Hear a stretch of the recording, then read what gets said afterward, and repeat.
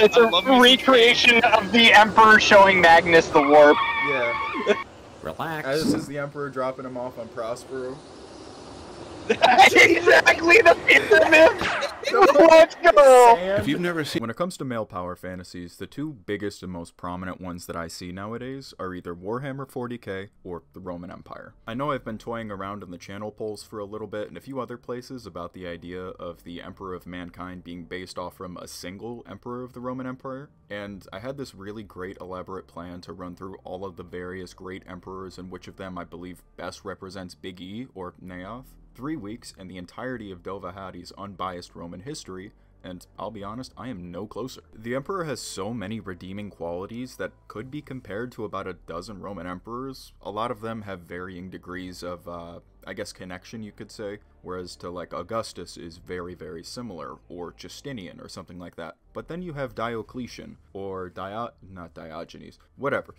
There are some that fit, some that don't. Conveniently with Rome, the first emperor is very, very similar to Neath, or the God Emperor of Mankind, so I really do think that's a good place to start. Conveniently, Augustus was the first Roman emperor, and we only have one God Emperor, so he does have that going for him. Not only does Augustus have the honor of being the first Roman emperor, he, at the time, had brought Rome to its biggest conquest. It had more land holdings after Augustus than any before him, and almost all after him. It also really makes sense because the Great Crusade and the Crusade of Augustus really cement how this new empire was being formed. We have to do as much as possible right out the gate because we cannot guarantee our kids or our successors can take care of this like we can. I do think this is also a really good time to say that Augustus didn't have time to mess things up.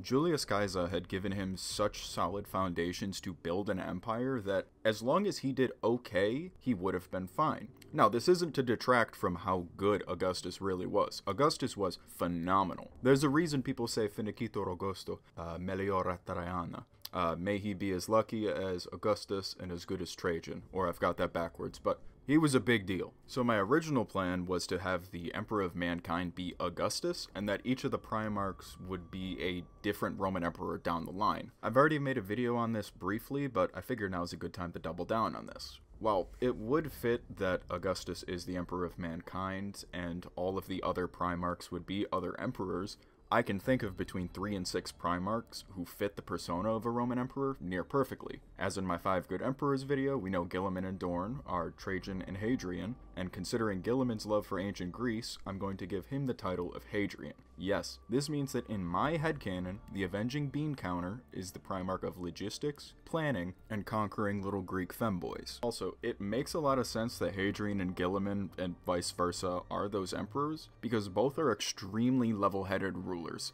It takes a lot to bring out the sheer animal that both of these guys contain, but when that gets unleashed, oh boy. Imagine being that poor word bearer who just flushed Guilliman out of the airlock and you just watch Steve's head explode. Moving on, we have the lion being Marcus Aurelius with his stoicism and certainty.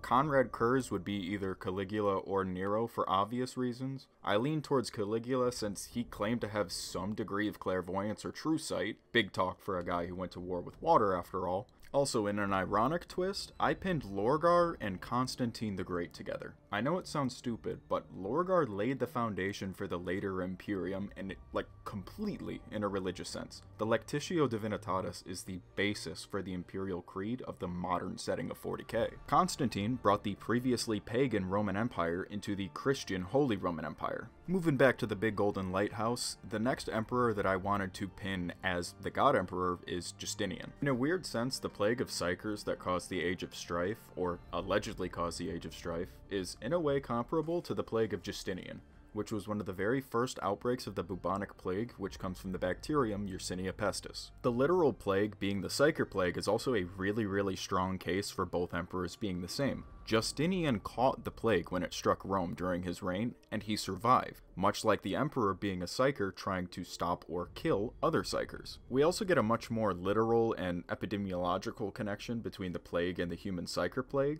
Slowly throughout history, we had minor outbreaks of the plague throughout East Asia, and that would occasionally work their way westwards, much like how psykers have always existed in some capacity, but they seem to have waves to them. Or in another word, they have different outbreaks, or there's weird levels of awakening. We know during the Age of Strife that psychers started to show up more frequently, but we also know that psychers had existed for thousands of years before that, since the shamans sacrificing their souls formed Big E, and every couple of millennia, or tens of millennia, the frequency of psychers would just ramp up, kind of like a new disease vector. Each one of these different levels of psychic awakening can be almost directly shown to be an analog for a plague outbreak. Say the plague outbreak that destroyed the Age of Strife was the Justinian Plague, then the psychic awakening that we are seeing currently in the setting would be the Black Death. Now, the last thing I want to connect Justinian and Big E with directly is probably the least consequential of all of the connections, and it's the name Belisarius. They both interacted with a guy named Belisarius.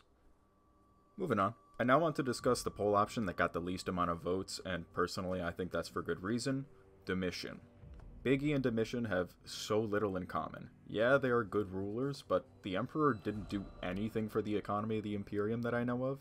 If you want to tell me about how the Emperor founded the first national mint of the Imperium in year X on planet Y, feel free, I'm okay with being wrong. I know that he implemented the Imperial Tithe, and he let Malcador set up the Administratum and let them figure the tithes out, but he didn't directly influence the economy and address inflation quite like Domitian did. Now, the last emperor that I want to discuss is my personal favorite, and that's Diocletian. Diocletian was a pretty awesome emperor. He didn't really stand out as, one of the top 5, but he was still really awesome. And he gave up being the emperor to grow cabbages, and that is almost exactly what Big E did. He won his 1v1 with Horus, and he retired to the field to grow warp cabbages. That is my headcanon. And now we get to the point in the video where I pull the rug out from under you. Who I think the Emperor of Mankind isn't a Roman emperor. He's just some dictator in Lower Europe. It's Julius Caesar, or Kaiser.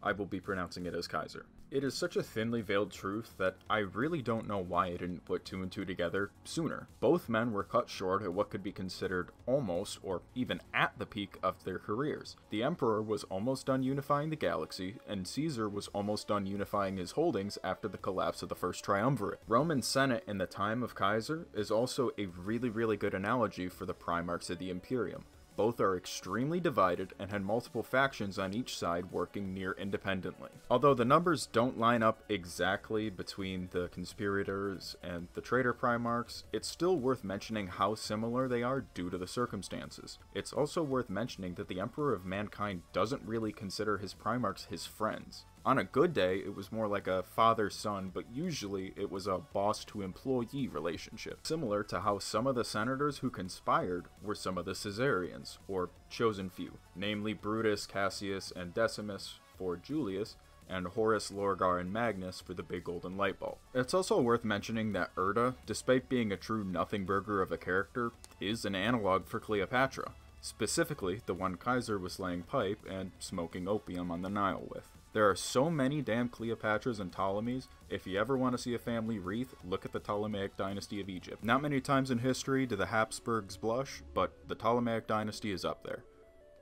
Back to something relevant to the video. We get to discuss how Erda and Cleopatra both took off with the kids, or in the case of the Kaiser, kid, and were perfect scapegoats. Kaiser got to wash his hands of Egypt, and the Emperor got to pretend like he didn't plan for all, or almost all of the Primarchs to end up where they did. Kaiser planned for Caesarion to grow up and to essentially be the governor of Egypt, or that section of the Nile, however he was going to divvy it up. Both Erda and Cleopatra ran off with the kids. I think it's a good time to bring up the triumvirate of Kaiser and the Emperor at this point, because they are both really good analogs for each other. Not so much the second triumvirate, but the first triumvirate fits very well. Julius Caesar's triumvirate was Crassus, Marcus Crassus specifically, Pompey, I don't remember his name, I don't care too much, fuck that guy, and Julius Caesar himself. Big E had himself Neoth, Malcador the Sigillite, and Constantine Valdor. Crassus was supposed to be the analog for Malcador, or vice versa. Malcador was definitely supposed to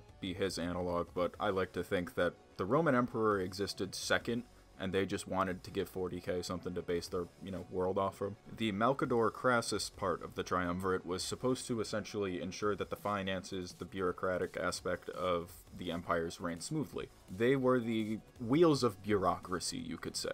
Next up, we have Valdor and Pompey, both being incredible generals, incredible warriors in their own right, and both extremely respected and venerated within their field. I want to end this off with the divinity aspect. If you're not familiar with niche aspects of Roman history, I can assume that you don't know this, but Julius Caesar was said to be a direct descendant, Venus or Aphrodite. Bloodline was that of a god, of divinity, much like the emperor and him being a god. The most ironic aspect, though, is that both men spent almost their entire waking lives convincing people that they were not a god, only to have their divinity etched on their tomb.